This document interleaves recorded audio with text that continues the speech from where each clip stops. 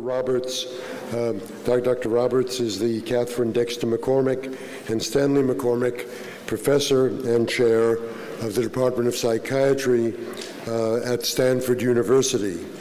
Dr. Roberts is a graduate of the Pritzker School of Medicine and was a MacLean Fellow in 1988. Laura has written or edited more than 20 books and hundreds of articles on psychiatry, medical education, professionalism, and clinical ethics. Recently, at Laura's insistence, she and I co-edited a book collecting my own favorite papers over the course of my career.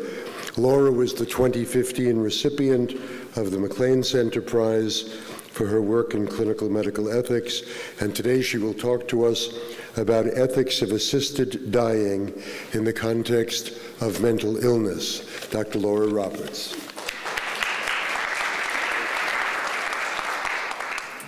I want to ask a quick question. Who thinks that kleptomania is sufficient medical cause for assisted death? Just putting it out there to foreshadow. Kleptomania. So I'm not really an expert on this topic. I did do some of the early studies about 20 years ago on assisted suicide in the context of psychiatry. But I have taken care of patients for more than 20 years, and in that time, I've had all of these patients who express suicidal impulses and ideation at different times, and these are physically ill, mentally ill, and actually otherwise healthy people. And these suicidal impulses and suicidal thoughts typically resolve, especially if people receive appropriate treatment and treatment for pain. So I come at this question of assisted suicide and euthanasia in the context of mental disorders with a bias of having seen hundreds of patients reverse the wish to commit suicide. And so today we're going to cover really 4 core ideas. One is really thinking about the nature of mental disorders. I want to share with you a little bit about the current understanding of influences and factors leading to the impulse or the wish to end your life. Third, a little bit about euthanasia and assisted suicide that is happening in real time in Europe and is very compelling and interesting set of ethical questions there. And then also just to think, and my colleague Deborah Spitz alluded to this earlier, about what's distinct about the therapeutic role of the psychiatrist and the patient. So first, let's just think about mental disorders. They really affect fundamental aspects of the human person, their feelings, thoughts, perceptions, motivation, insight, judgment, and self-governance. They cannot be diagnosed, even in the presence of really perhaps almost bizarre to other people experiences, thoughts. They cannot be diagnosed unless there is a diminished sense of well-being and deficits in the ability to live in a social role, to contribute, and to love. And it's often very difficult to recognize, especially in the prodromal phase, and so little or late or no care are very common in the care of people living with mental disorders.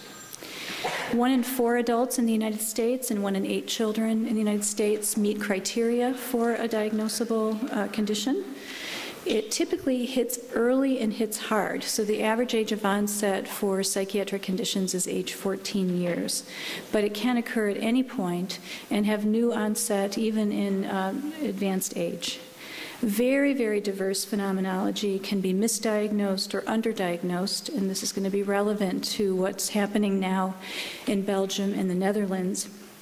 Because, for example, I asked you about kleptomania, shoplifting. Now loneliness. Is loneliness a sufficient medical cause for euthanasia or assisted death? Mental disorders are typically episodic, but it may be a single experience or it may be chronic. And in general, there are outstanding treatments, evidence-based treatments that lead to improved health outcomes and complete remission for many conditions. So the issue of euthanasia or assisted suicide occurring pretty much ethically only in a very futile, boundaried condition is really a question when it comes to mental disorders. From a public health point of view, mental disorders are the leading cause of premature death and disability in economically established countries like our own, and second only to infectious diseases worldwide. So when you think about access to care, there really are insufficient resources, insufficient infrastructure throughout the country, very little understanding, tremendous stigma, and all of these factors contribute overall to inadequate care, scientific neglect, and grave health disparities for individuals, communities, and populations living with mental disorders. And one only needs to look at our prisons and our streets to know this. And if you look at the world, this photograph on the bottom is a picture of a person chained where in rural India, where there are no resources for severe and persistent mental illness. People living with mental illnesses go through periods of being vulnerable, but taken together as populations, people living with mental illnesses may be understood to be a vulnerable population. Now, I have to admit that usually I make a different argument that people with mental illness should not be viewed as an exception.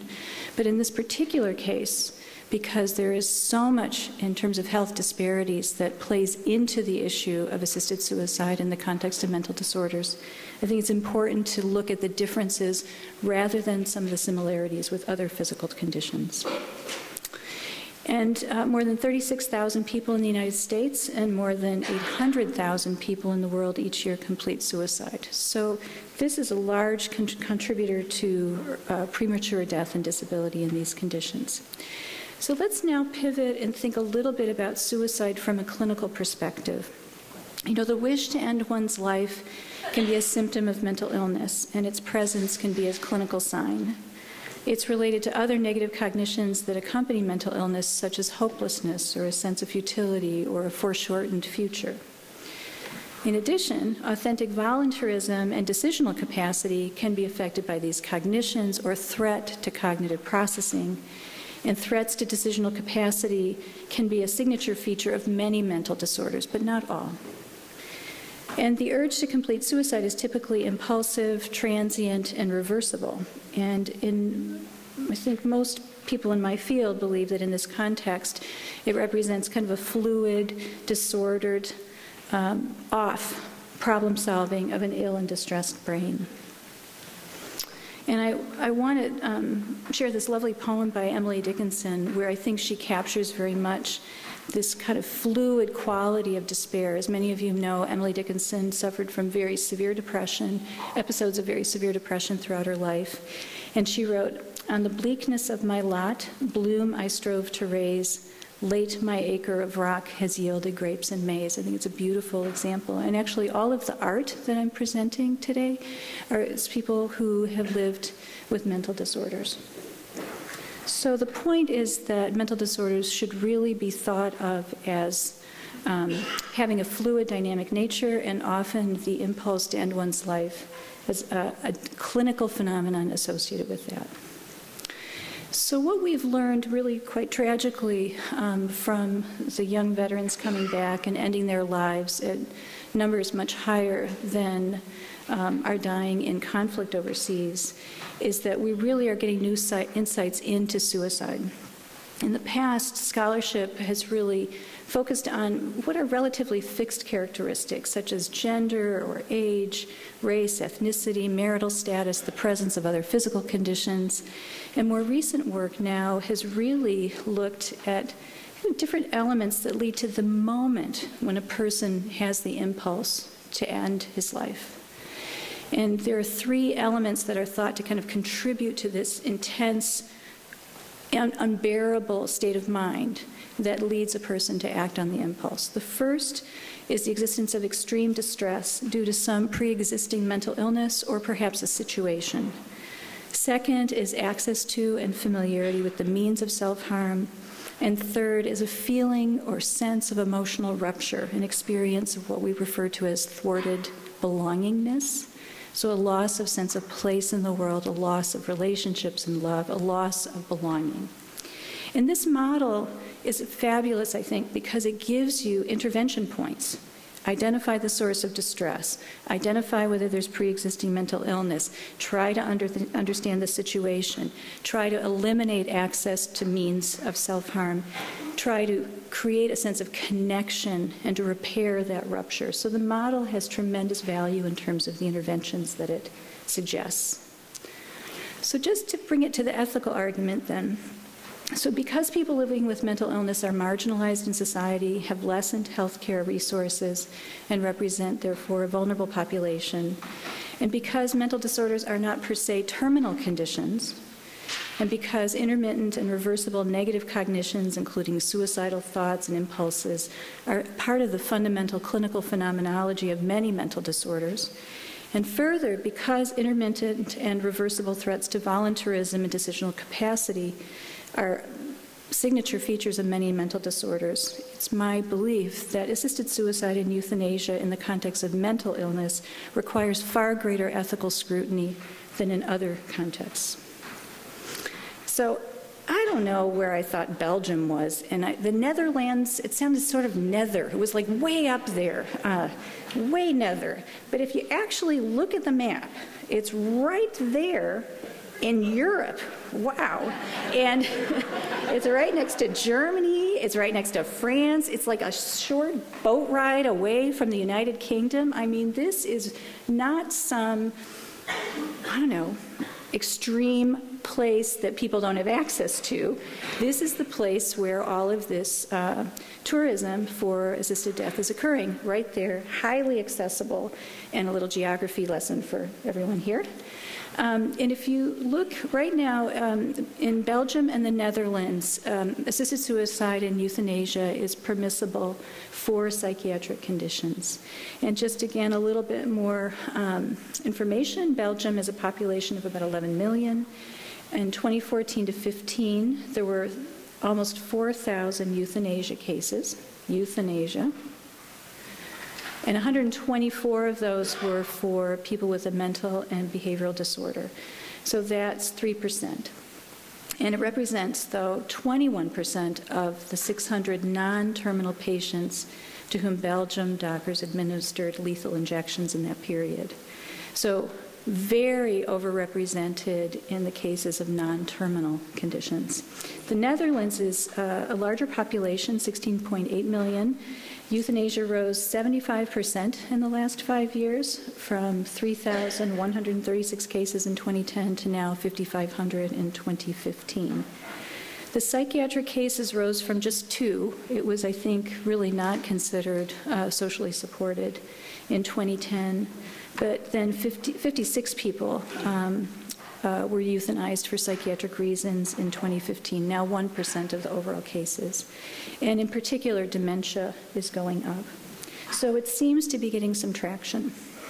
So let's go over the criteria by which termination of life may occur in the Netherlands. The attending physician must be satisfied that the patient's request is voluntary and well considered. So I've just talked with you about threats to voluntarism, threats to decisional capacity. Must be satisfied that the patient's suffering is unbearable with no prospect for improvement. So I've just told you about how mental disorders have extraordinary treatments, that there are almost always alternatives. I will acknowledge that many times the suffering is absolutely unbearable, but it does tend to be transient. The physician has to have informed the patient about his situation and prognosis, and they come together, the physicians and the patient, that there's no reasonable alternative in the patient's situation, which I've argued is almost a priori impossible in mental disorders. In this process, they have to have consulted with at least one other independent physician who must see the patient and give a written opinion about whether due care criteria have been fulfilled. And then in the act of doing euthanasia or physician-assisted suicide, they have to have shown due care. So this was a study published in JAMA Psychiatry this past year, conducted by my wonderful colleague Scott Kim at University of Michigan, who looked at 66 patients who had been euthanized or had received assistance in death for psychiatric conditions. And the pieces that I want to really emphasize are that of these 66 cases, most are women, most are older, many have had psychiatric admissions, many have some degree of dependence or institutionalization, and social isolation and loneliness, which I think is a reversible condition, figures heavily into these cases. The conditions were depression, anxiety, PTSD, psychotic disorders, somatoform disorders, bipolar depression, substance abuse, eating disorders, neurocognitive impairment, including mental retardation, prolonged grief, autism, and there it is, kleptomania is among the causes.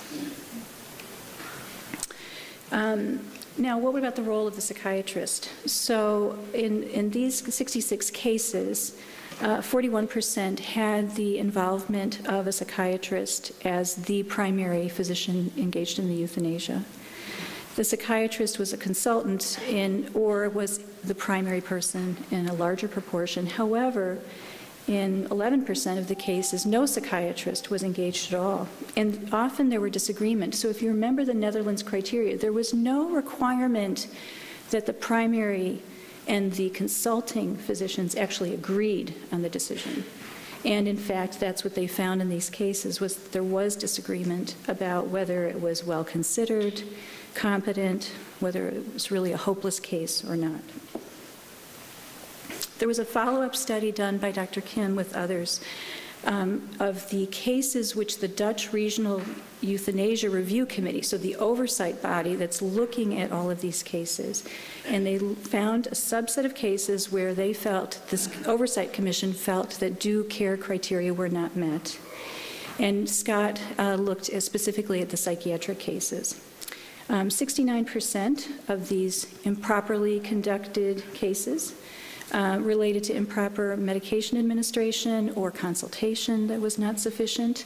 There were cases in which there were financial ties between the physicians that were rendering the opinion on the assisted suicide or euthanasia. 31% failed to meet substantive criteria related to no reasonable alternative. Being tired of life was in one case the sufficient medical cause in the satisfied physician's view. Reversible psychiatric issues or patients without capacity. And the review committees don't say whether it was right or wrong, but just whether the procedures were followed, and they found many that were not. So I just want to give you a few examples.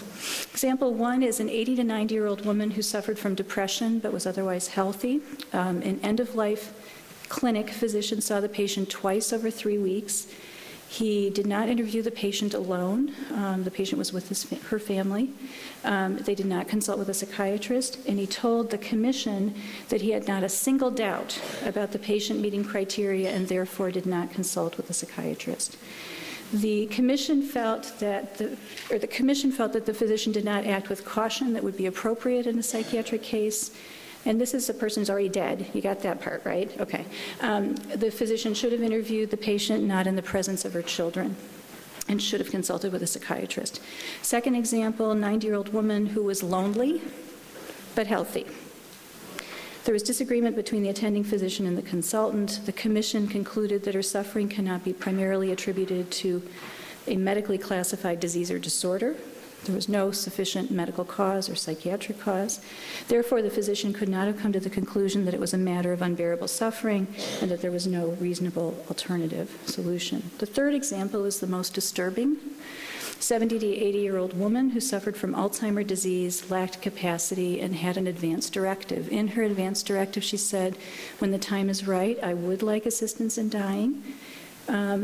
Other people decided that the time was right, and the patient was given a sedative covertly in her coffee to prevent her from resisting. During the insertion of the infusion line, the patient sat up, tried to fight them, tried to withdraw, was restrained, and was then euthanized. The commission determined that the patient's advance directive suggested that the patient wanted to be able to choose when, and the commission felt that the physician crossed a line with their actions. Kim and Miller concluded that evaluating patients' requests requires complicated judgments and implementing criteria that are intentionally open-ended, evolving, and fraught with acknowledged interpretive difficulties. Our review suggests that the Dutch review system's primary mode of handling this difficulty is a trust-based system that focuses on procedural thoroughness and professionalism of physicians. So let's just spend a minute thinking about trust and professionalism in psychiatry. This is a poem I read to my residents at their graduation every year. It's called Crown. It's by Kay Ryan, who's a California poet laureate. And she says, "Too much rain loosens trees. In the hills, giant oaks fall upon their knees. You can touch parts you have no right to, places only birds should fly to." And I invite my young psychiatrists who are going to do amazing work and hard emotional work throughout the course of their careers to think about this sacred relationship that actually I believe all physicians have with their patients, but especially psychiatrists, where we enter into this intimate life of feelings, love and behavior, choices, motivations. There's something unique about what happens in this interpersonal healing with a psychiatrist, whether they use biological agents or just their soul and techniques. So I'd like to leave you with the thought that, as Helen Keller said, although the world's full of suffering, it's full also of the overcoming of it. Systematically depriving people with mental disorders of the opportunity to overcome their life experience, gain the wisdom, share their art, share their poetry, share their perspective, is our loss and really a devastating injustice. And I hope that this moves you to activism. As I had one patient tell me, she said, "We want to get rid of mental illness. We don't want to get rid of the mentally ill." Thank you.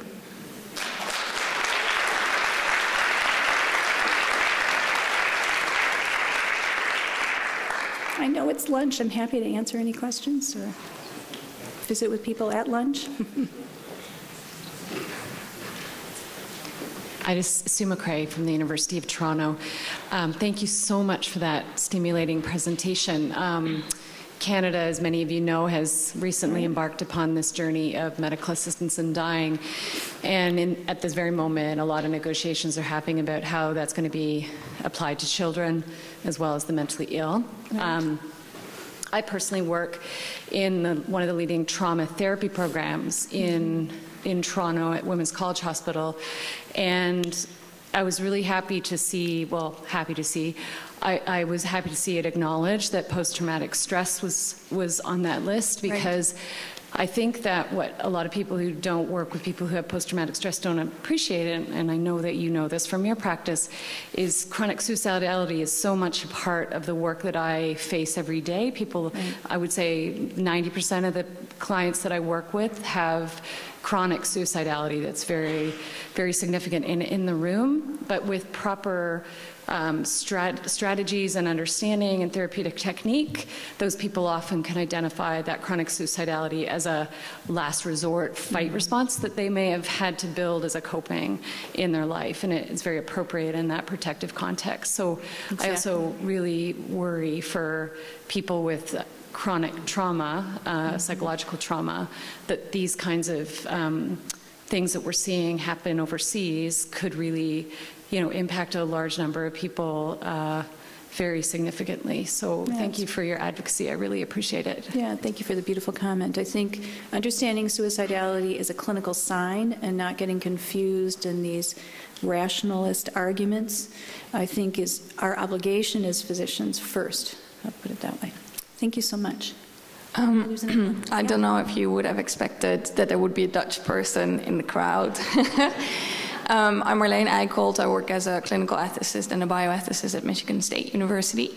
And I actually stand by the legislative regime in the Netherlands. Now, it's very challenging to translate, cultural context in these things, and so that is something that hurts me because the way that the Dutch system is portrayed is very inhumane, and I think it requires a very long talk on my end to explain some of the some of the differences, that why I stand behind our legislative scheme. I don't think it would be appropriate to translate it to the US the way we practice it.